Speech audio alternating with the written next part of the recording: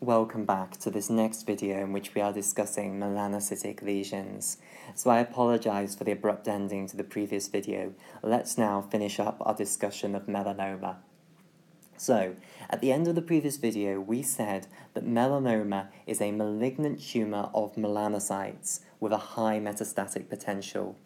Now, there are two major categories of tissue that melanoma can metastasize to. The first is the regional draining lymph nodes. So remember, all areas of skin are going to have lymphatic drainage, and the lymph vessels draining an area of skin will drain into lymph nodes. And the lymph nodes that drain a certain area of skin are known as the regional lymph nodes for that area of skin. So, the area of skin affected by the melanoma is going to have regional draining lymph nodes, and the melanoma can throw off cells into the lymphatic vessels, which will then end up in those regional draining lymph nodes, and which can then set up secondary tumours, metastatic tumours, in those regional draining lymph nodes. The second category of tissue that melanoma can metastasize to are distal tissues. So the melanoma can throw off cells that will enter the bloodstream, and then they can leave the bloodstream at far away tissues and set up metastatic secondary tumours in far off distal tissues. And the distal tissues that melanoma has a affinity to metastasize to are the lungs, the liver, the bone, and the brain. Let me also just remind you about the different stages of cancer. So for all different forms of cancer, not just melanoma, but for all stages, we can divide cancer into 4 stages, stages 1 to 4. Remember, stages 1 and 2 are where you just have the primary tumour, so no metastases. Stage 1 is where the primary tumour is small, stage 2 is where the primary tumour is bigger. Stage 3 is then when you have the primary tumour as well as lymph node metastases. So when the tumour has metastasized to the lymph nodes, but you don't yet have distal metastases, that is stage 3 cancer. Stage 4 cancer is then when the cancer has spread to far off distant sites, so you have distal metastases, potentially brain metastases. That is stage 4 cancer. So we can divide melanoma into these 4 stages, as indeed we can divide any different form of cancer into those 4 stages. Now, I said at the end of the previous video that melanoma can arise from moles. So this is a commonly known fact that moles can turn into melanoma. However, the risk for a melanocytic nevus turning into a melanoma is actually very, very low. And in fact, the majority of melanomas don't arise from moles. They instead arise spontaneously from areas of skin that were not affected by moles. Next, what I want to tell you is that just like when we were talking about melanocytic nevi, and we talked about the fact that the cells of the nevus can either be above the basement membrane or below the basement membrane of the epidermis, again, when you have a melanoma, a malignant tumour of melanocytes, you can have cells both above and below the basement membrane. So if we look at our picture here, we can see that this bit here of the melanoma looks more raised than this bit, and the reason for that is that probably in this area, the cells of the melanoma are both above the basement membrane and below the basement membrane, i.e. they've extended into the dermis, which is why this is so raised. Whereas in this other portion here, where it looks less raised, that probably is an area where the melanoma cells are just above the basement membrane in the epidermis, rather than having spread down into the dermis as well. Next thing I want to talk about is the treatment for melanoma, and this really depends on what stage of melanoma you are at. If you have just stage 1 or 2 melanoma, i.e. you just have the primary tumour with no metastases, then of course the curative treatment is quite simply to cut the thing out. And indeed, that is what dermatologists, specialist skin doctors will do. If you have stage 3 melanoma, that's where, remember, the melanoma has spread to the lymph nodes, so you've got lymph node metastases, then the treatment is going to be to remove the primary tumour and also remove the lymph nodes to which it has spread, so remove the regional lymph nodes as well. So it's surgical treatment for stage 1, 2, and 3. Once you get to stage 4 and you have got distal metastases, potentially in the brain, the lungs, the liver, and the bone, then it becomes very, very difficult to cure, and it's very, very rare that you can then cure it.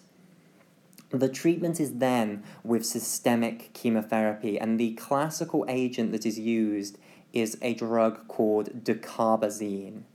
Now, dacarbazine is also often referred to as DTIC.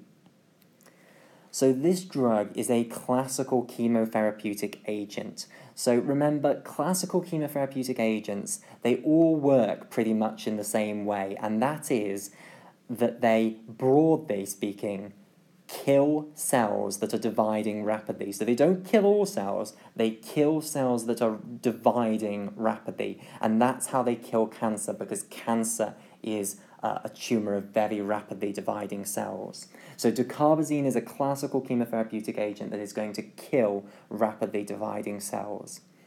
Unfortunately, it generally doesn't manage to cure stage 4 melanoma, and instead we give it to people with stage 4 melanoma to slow down the progression and manage symptoms, because of course if we can keep the distal metastases as small as possible, then the symptoms that they're going to be giving rise to by affecting the tissues that they're in will be reduced. So for instance, if you've got lung metastases, those are going to destroy healthy lung tissue and therefore are going to make you short of breath. If we give you this drug and keep those metastases nice and small, then we can reduce your symptoms and improve your quality of life and prolong your life, even though we can't actually cure you of this disease.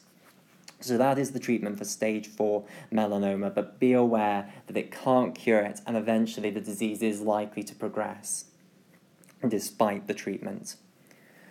So the final thing that I want to discuss, and a very important thing, is how do you actually spot a melanoma? How do you distinguish it between other hyperpigmented spots?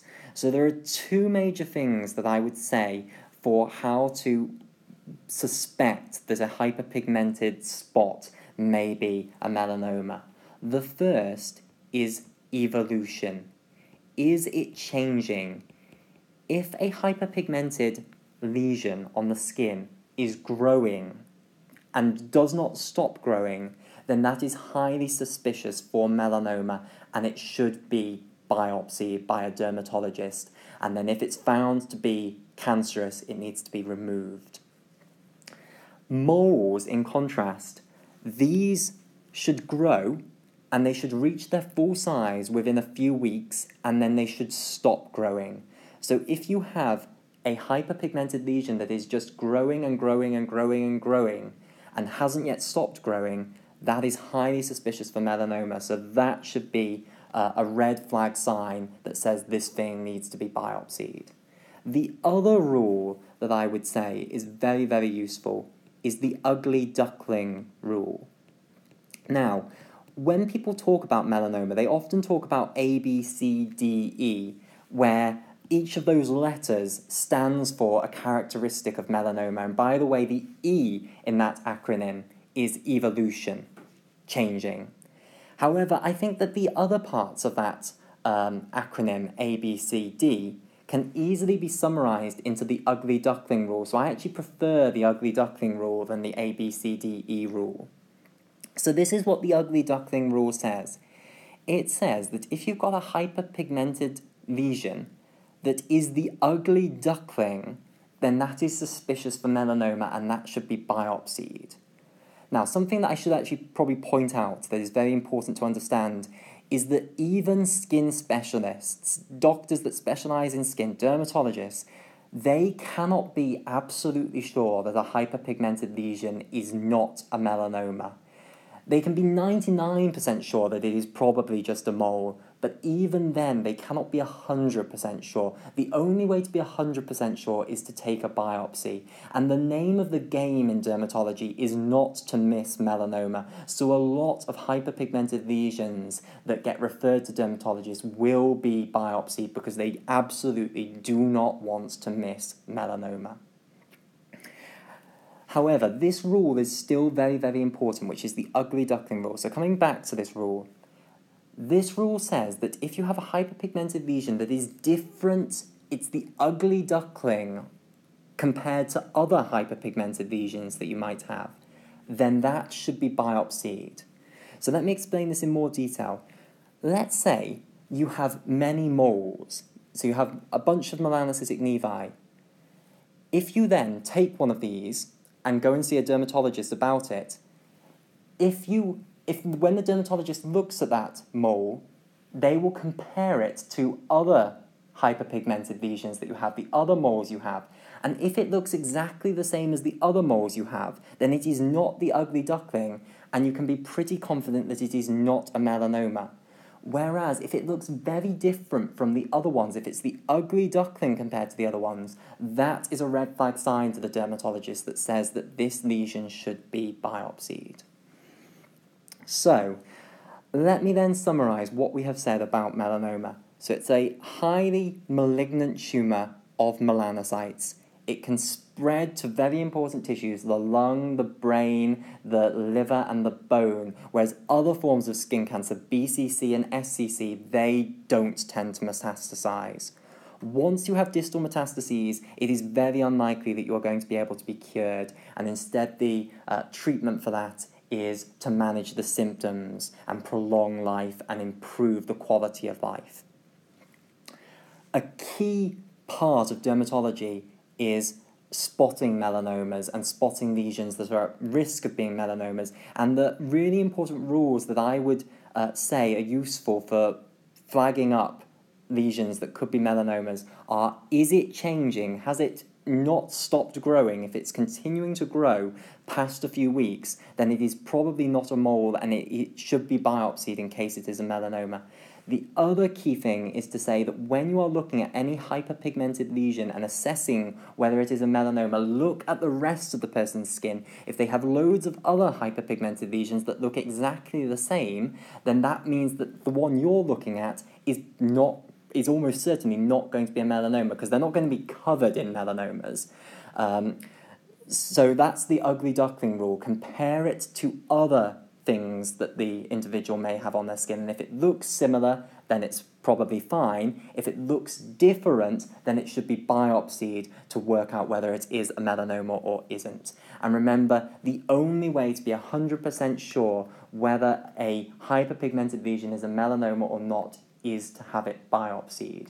But as I say, use the ugly duckling rule. If they've got lots of them, then it almost certainly isn't anything to worry about. It's if it looks different to anything else that they've got that you get worried, and that's the ugly duckling rule. And as you can see, this one looks very different from the other things that we have seen. It looks much nastier, it's much more irregular, and you've got a part that's raised and a part that's flat. It does not look like normal moles.